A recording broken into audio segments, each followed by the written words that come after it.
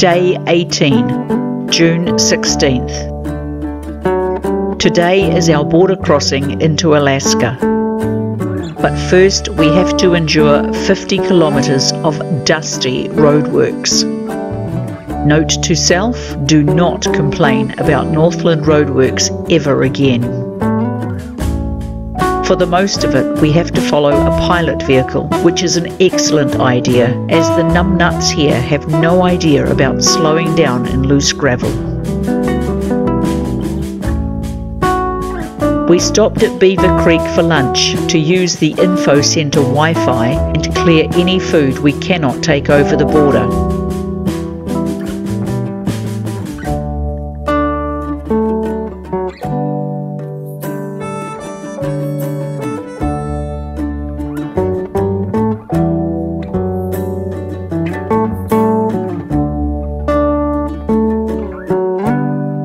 We got through the border okay, but now the scenery has changed dramatically. We are in wetlands with what appears to be a very much smaller trees. They are in fact black spruce, and because of the climate/ground conditions, they grow very slowly. Fact: a tree 2 inches in diameter may be a 100-year-old tree. They grow where few other plants survive. Another fact, Alaska can have 650 major forest fires in 1 year. Half of those are ignited by lightning.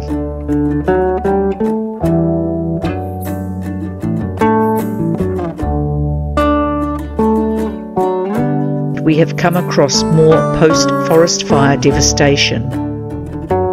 We stopped at Toke for fuel and food to replenish what we could not bring across the border, and found the cheapest fuel ever, 99 cents US per litre.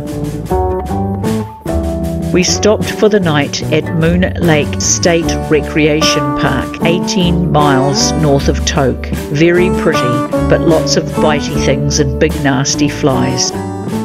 So where is a pest controller when you need one?